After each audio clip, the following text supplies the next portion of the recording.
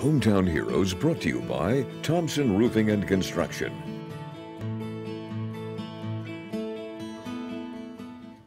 One nursing student at Calhoun Community College is dedicating time to making masks for local healthcare workers on the front lines of the coronavirus pandemic. Way 31's Ashley Carter introduces you to this month's Hometown Hero. So it's just a little pillow for the nose so the wire doesn't cut into the nose.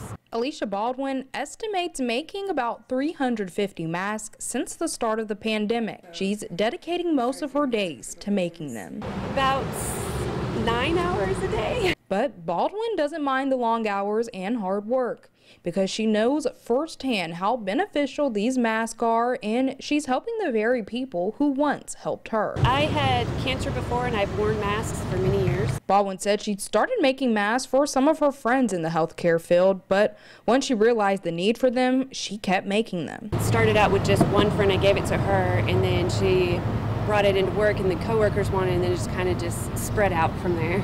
Baldwin has not only donated her masks to local hospitals, but also to Vanderbilt in Tennessee, and says she chose that hospital for one special reason. That is where I had my bone marrow transplant for leukemia, and so I wanted to help the nurses up there that impacted my life. And Baldwin says so far there have been no complaints. Main response is they're super comfortable. And they like the colors, the different patterns on them. And even though Baldwin's only in her first year of nursing school, the pandemic is strengthening her passion to become a nurse. The hours they put in, the commitment they have, I really like a profession where that commitment is there, so it just made me more sure that this is what I want to do. In Huntsville, Ashley Carter, Way 31 News.